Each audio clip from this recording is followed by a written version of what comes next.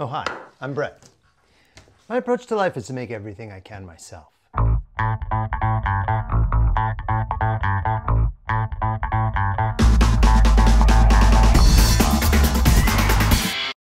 Today I'm going to show you paper tools, from setup all the way through first cut. A lot of people have been asking me, what are the actual steps you have to take to get your machine up and running? I've made more detailed videos on setting up your camera and mounting it on your machine, but today what I'm going to focus on is the process. Connecting paper tools to Mach 4, establishing your camera offset, and making your first cut. All right, let's go. I've got a USB camera mounted to my CNC machine and a long extension running through the cable track over to my computer. I open the Paper Tools installer and run through the steps. I'm accepting the defaults, so it's just next, finish.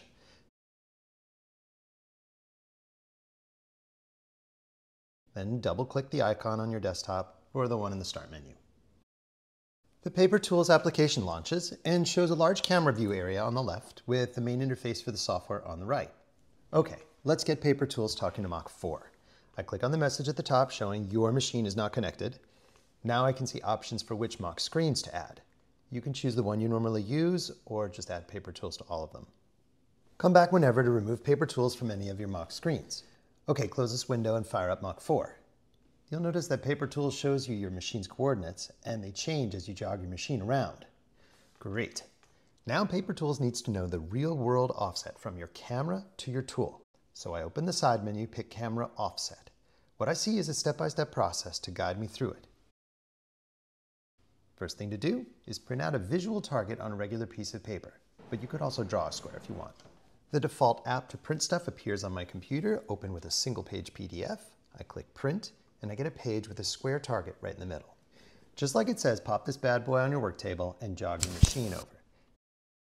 Okay. Now, line up the tool with the center of your target. Zero your Z right at the paper surface. Remember, your precision going forward comes from here. We're going to use this piece of paper as a measuring device. So listen to your grandfather and measure twice, cut once. Click Save Tool Position, and let's go on to the next step. So move your tool up by 1/2 inch or 12 millimeters. You need to jog over so the target's in view of the camera, but it doesn't have to be perfect, just so Paper Tools can see it. You'll notice the target is highlighted with the dashed rectangle. Just click on that. Paper Tools will now autopilot your machine, navigating over your target. When you're ready, click Navigate to Target. Take your hands off the wheel, but of course pay attention to the road. And now we know the offset from the camera to the tool. So let's try it out. By clicking the button in the next step, Paper Tools can jog your machine back and forth, putting the tool over the target and the camera over the target. Okay, we're all set up. Now let's make something. Go to your projects and let's use a slot paper tool. Think of this as a way to turn your CNC machine into a kind of band or table saw. It can cut any length within your machine's limits, at whatever depth you tell it. I'll start by cutting a slot that's 2 inches, 5 centimeters, and 1/10 of an inch deep, like it's shown on the paper. Just like before, when the camera sees the square targets, they highlight in the app's camera view. I click on both of them, then navigate to all. This time, Paper Tools autopilots my machine to find the exact position of each one. It also captures a frame and looks out for all the labels and the steps to cut the slot. This might be a good time to mention, you can also draw your own squares and text on a plain piece of paper.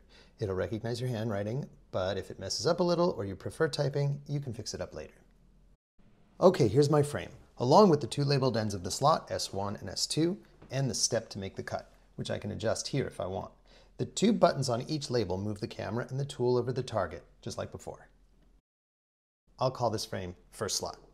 Now let's have a look at some G-code. Yay, I love looking at G-code. Anyway, it's nice to double check. Pretty straightforward, so let's run it.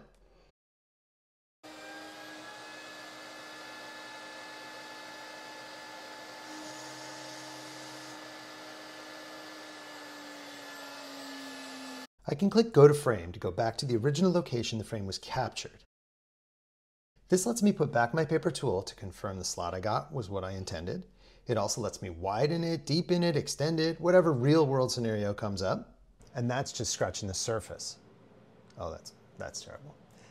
There are lots of paper tools for everyday uses, and you can skip the CAD and skip the CAM and just build. Thanks for watching.